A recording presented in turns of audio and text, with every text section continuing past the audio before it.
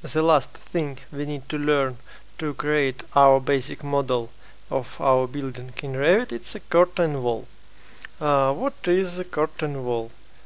Curtain wall, it's a wall with glazing, and in Revit it placed in a just wall architectural. In the bottom there is three types of curtain wall. Just curtain wall, it's first type. The second one, exterior glazing, and storefront. Let's look the difference just in properties. So curtain wall, it's a system family like basic wall and like stacked wall, and this is a wall type which allow us add some enter a grid and add mullions to parts of our wall. So it's look like these walls. First system first type of wall, it's a curtain wall. It's wall without any pattern. The second one type,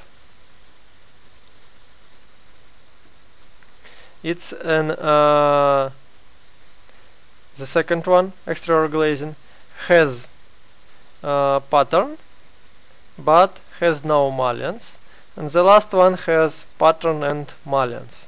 So now on the you can select your wall on a three-dimensional view or on a plan or any view. Now I can select my wall because I hide a wall category, so I reset temporary height isolate, and now I can select entire wall. So really, when you place your wall with pattern, Revit adds panels in your wall, and if you want to, Revit can add mullions also into your wall. So the main workflow is the same as your just basic wall. You can pick your wall, you can define it high, and I create a wall a little higher like that. Here it is. And in the properties you can set justification, beginning, end or center, and you can enter an angle to rotate, for example like this, and enter an offset if you want to. So in the next video we need to learn how we can create a custom glazed wall.